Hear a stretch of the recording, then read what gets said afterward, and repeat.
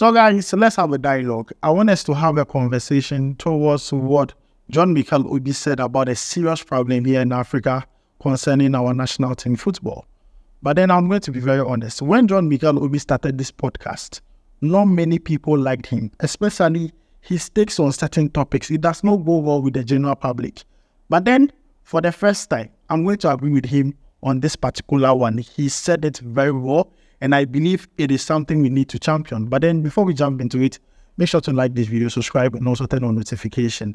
Now, John Mikel Obi is with the view that Africa is not a second choice when it comes to nationality switch, especially players who were not born in Africa here and they have the opportunity to represent two countries.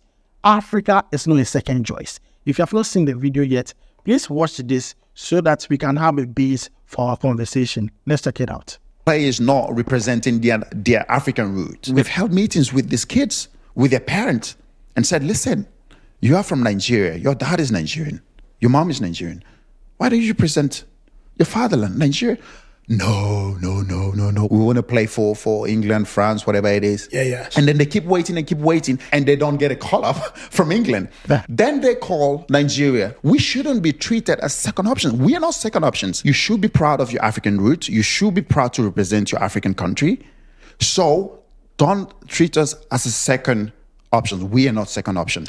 I want the best players to play in Africa. So you rather make a decision and stand by it. Yeah. If you decide you want to play for England, stick to it. If you don't get a call up, you don't get a call up. But don't wait until 29, 30, you've passed your best, whatever it is. Then you're, oh, Nigerian FA, I'm ready to play for you now. No, fuck off, mate. So guys, you have heard from John Mikel Obi. See, there is a saying that hate the man, but don't hate the message. You might not like John Mikel Obi, but what he said is pure fact. He said something that will take years to see. He said something that other ex-players will only dream of saying or will not be able to say it. Probably they have not identified it. And this is a very serious problem. I have always been with the view that Africa is not a second choice, especially when I heard Dominic Solanke wanted to switch nationality and play for Nigeria. Like, you had to sit down for that long. Because England didn't call you, you now did a U-turn and come to Africa, you come to Nigeria. And I like what DR Congo has done so far. They are the ones setting the pace so that other African countries can follow. You all know Wan-Bissaka, right? Same scenario. DR Congo wanted Wan-Bissaka at a point. Wan-Bissaka told them no. He was waiting for an England caller. He thought he was on top of the world. Only for England to tell him that, see, let's be very honest, your position that you play, we have a lot of players who are better than you. For Wan-Bissaka to do a U-turn, go back to DR Congo, telling them in a letter that, oh, he wants to come back to the motherland and play for DR Congo, told him, no, we are not the second choice. And this is how we should be doing it. There is a similar situation here in Ghana. If I tell you that Ghana is still in pursuit of Eddie Nketiah, and Callum was not there, would you believe me? It's as if that we don't have their type in the national team. It's as if without them, we can't move forward. Or it's as if you have these two people in the national team, they tend to solve your problem. They do not solve it. My problem is, these two players were talked to. They were even, World Cup was used to even convince these players. They both said no. They said they were waiting for England caller. To a point where both players even had a chance to enter into the England team. For Eddie Nketiah, he played like one game. I mean, Callum Hudson-Odoi, I don't know for him. He also played like one game or so. Since then, England does not even look at them anymore. And that is the truth. But then, the time Ghana was speaking to Eddie Nketiah, was speaking to Callum Hudson-Odoi, these two players were on top form for their club side. They are still young. But then, we have tried so many times. Why should we try again? I mean, we are making it look like the other talents in the country or the other talents in Africa here are not enough. If these players feel like they were not born here and did not have a connection to Africa, why not? They should go where they feel they have a connection to. As simple as that. And I like the fact that John Mikel Obi has stressed on the fact that when you are in your peak years, and you do not agree to play for the African country you are eligible to play for, do not dare Do not even try to call the association when you drop off form.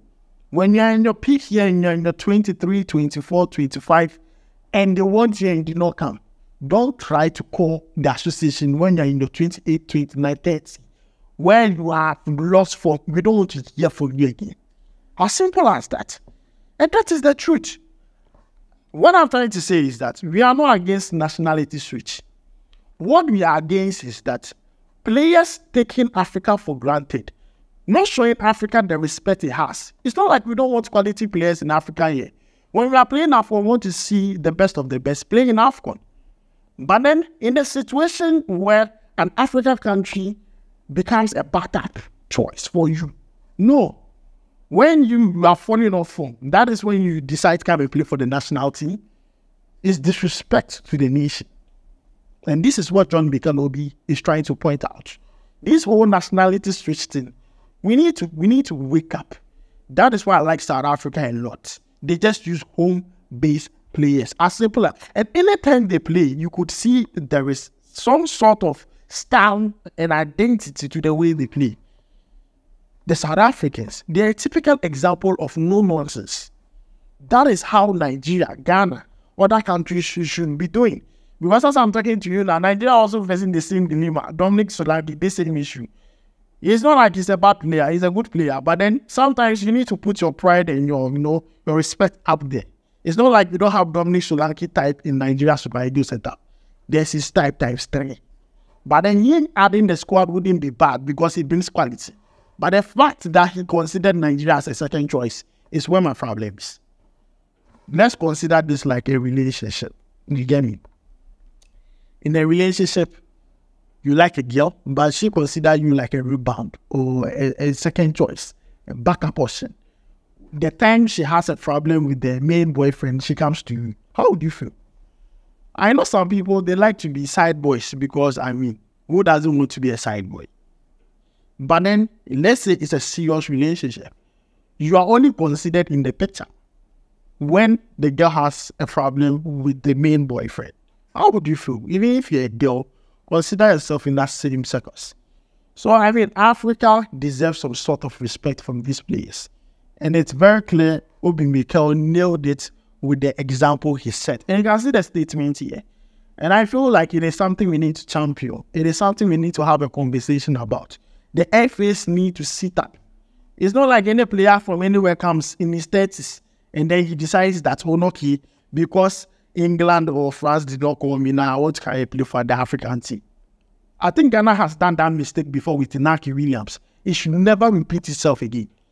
When we wanted Inaki Williams in his prime stages, when he was very young, he told us he did not feel Ghanaian. He did not feel like he was part of Ghana. Now that he's getting close to his 30s, now he decided to play for us. It has happened once. It shouldn't happen again. It shouldn't happen again. It shouldn't happen again. This is a serious issue that other countries need to take serious. Congo has crawled through weak work. They have taken an action against Aaron Wan-Bissaka. They should make sure they do it to some of the big players that would put some shivers in other young players coming up. They would make the right decision. As simple as that. So guys, this is why I end today's video. Let me know your thought about it. What John Mikel said. Today, I'm going to say the truth. I support him 100%. I'm normally not a big fan of John Mikel on his stance and everything. I feel like sometimes he talks too much. But this particular point he made, I salute you, sir. You have made a very great point. I salute you, John Mikel. Please continue to do the Lord's work. My name is Adam. I'll make sure to see you in the next one. Charlie, we go vibe.